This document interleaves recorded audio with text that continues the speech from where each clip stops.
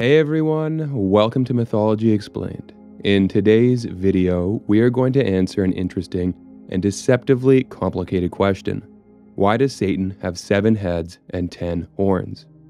First, we are going to look at what the book of Revelation is, especially at the passage that pertains to the red dragon, a monstrous creature with 7 heads and 10 horns who is thought to be Satan.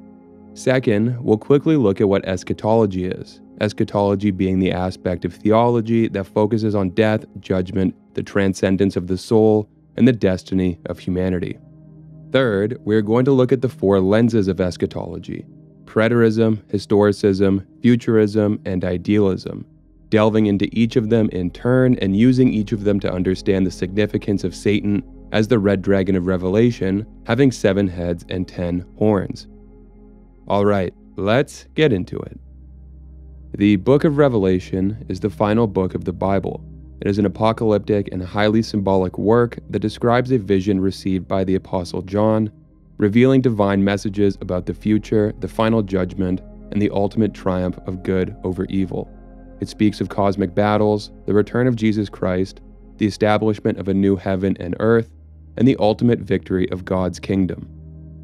Most germane to this video is the passage from the book of Revelation that describes Satan as a red dragon and details the battle in heaven. In it, Satan and his angels fight against the angels who remain faithful to God. The battle is punctuated by the defeat of Satan and the expulsion of him and the angels he led astray from heaven.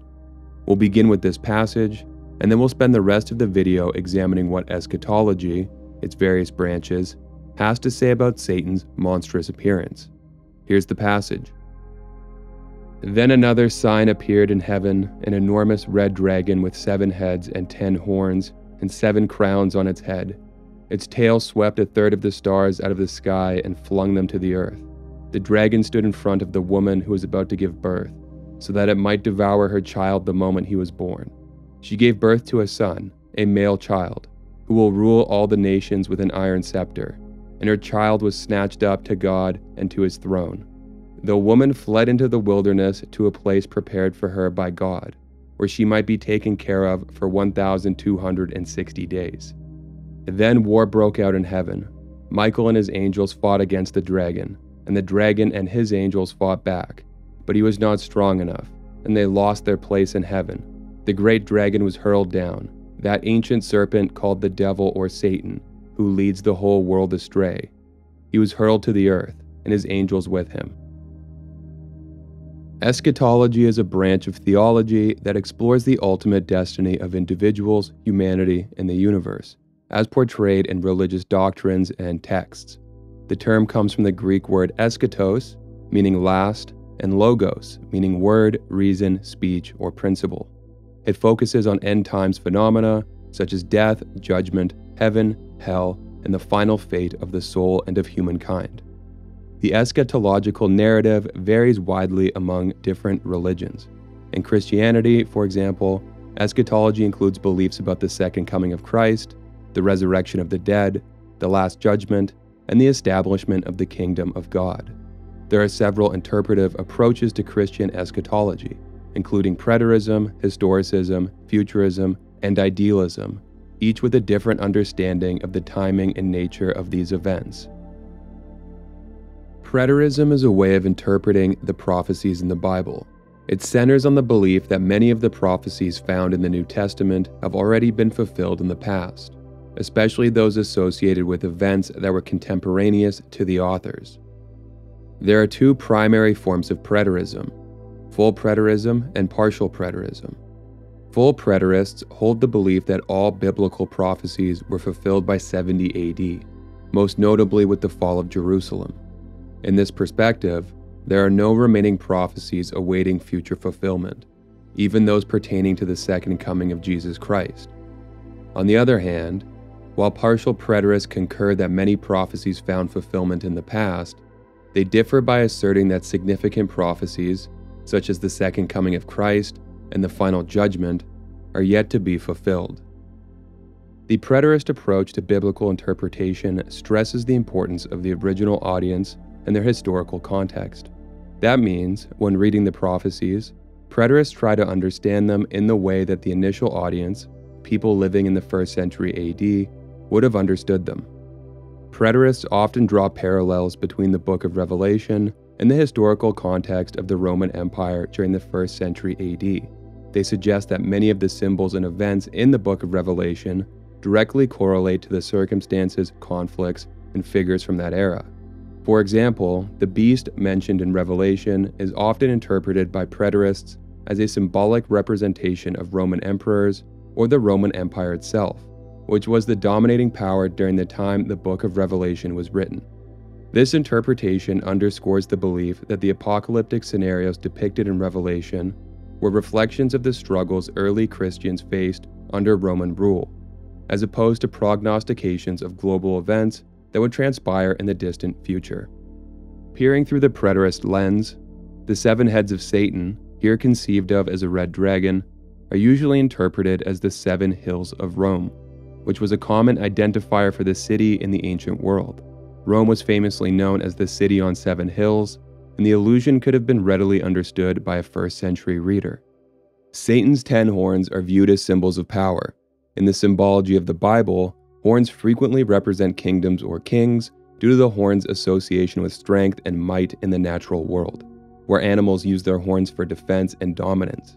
The number 10 in biblical numerology often symbolizes completeness or wholeness. In this context, the 10 horns could be interpreted as symbolizing the entirety of the Roman Empire's might, possibly referring to the complete geographical expanse or the full sequence of its emperors. Historicism is an interpretive approach to biblical prophecies that posits their gradual fulfillment over the course of historical events. It views biblical prophecies, especially in the books of Daniel and Revelation, as depicting a panorama of world history spanning from the time the prophecies were written all the way to the end of the world and the final judgment. The various symbols and imagery found in these prophecies are interpreted as representative of actual historical events, figures, and periods. For example, one of the biblical beasts might symbolize a particular kingdom or empire in history. As history unfolds, the prophetic interpretation of historicism can change. This means a prophecy understood one way in the past might be interpreted differently today based on recent historical events. Said simply, historicists read the Bible's prophecies as a roadmap of history, believing that these prophecies are fulfilled progressively throughout time. A modern example would be the interpretation of the prophecy concerning the mark of the beast. In Revelation 13, verses 16 to 17, the beast forces all people to receive a mark on their right hand or forehead, without which they cannot buy or sell. Some historicists, observing the rise of digital technology and data tracking, have suggested that the prophecy could be unfolding in the form of modern technology like microchip implants or extensive surveillance systems. They draw parallels between the prophecy and the increasing global interconnectivity, digital economies, and concerns over privacy and individual freedom. In the historicist view, the 7 heads of Satan's red dragon form are commonly understood to represent 7 successive world empires that have persecuted God's people throughout history, with these 7 empires often being sequenced as Egypt, Assyria, Babylon, Persia, Greece, Rome, and a future final empire. As for the 10 horns, which historicists often interpret as 10 subdivisions of the Roman Empire after its fall, these are generally understood to refer to the various Germanic tribes and other groups that established their own kingdoms in the territories of the former Western Roman Empire. Futurism views biblical prophecy, particularly those in the books of Daniel and Revelation, as events that will occur in the future. Futurists believe these texts describe future events, such as the tribulation, the Antichrist, the second coming of Christ, and the final judgment. This approach typically asserts that most of Revelation, from chapter 4 onward, has yet to be fulfilled, meaning proponents of this view believe the great battle between good and evil and the final judgment still loom in the future. In the literal interpretation of futurism, the great red dragon with 7 heads and 10 horns is seen as a representation of Satan that will physically manifest in the future. This beast-like form is seen as expressing Satan's monstrous nature and his intent to devour and destroy, with the heads and horns indicating his dominance and destructive power. In the symbolic interpretation, the 7 heads and 10 horns carry deep metaphorical significance.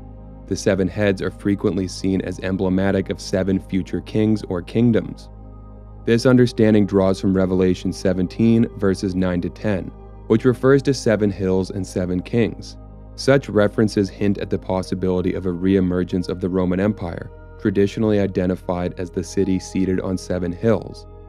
The re-emergence of the Roman Empire refers to the prophecy of a future political system or world power that bears resemblances to the historical Roman Empire in its extent of authority and influence.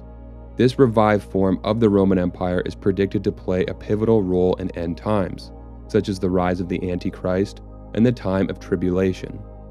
Likewise, the 10 horns are generally interpreted as representing 10 future kingdoms or sovereigns.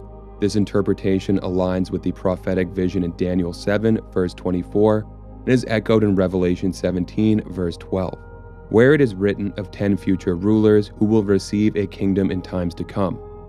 Said succinctly, while a literal interpretation sees the red dragon as a representation of Satan's monstrous form, the metaphorical interpretation assigns symbolic meanings to the heads and horns, relating them to future kings and kingdoms in the context of end times prophecy. Idealism is an interpretive approach to biblical prophecy, particularly the book of Revelation, that sees the text as a symbolic depiction of the ongoing cosmic battle between good and evil. Rather than viewing the prophecies as tied to specific historical or future events, as in preterism, historicism, and futurism, idealism views the visions as timeless truths applicable to the life of every person in every age. The allegorical battles and triumphs reflect the spiritual struggles in people's lives and the ultimate victory of God over evil, without requiring a one-to-one correlation with historical or future events. According to idealistic interpretation of the book of Revelation, the depiction of Satan as a red dragon with 7 heads and 10 horns is highly symbolic and allegorical. The 7 heads signify the fullness and totality of Satan's dominion, given the biblical symbolism of 7 representing perfection or completeness.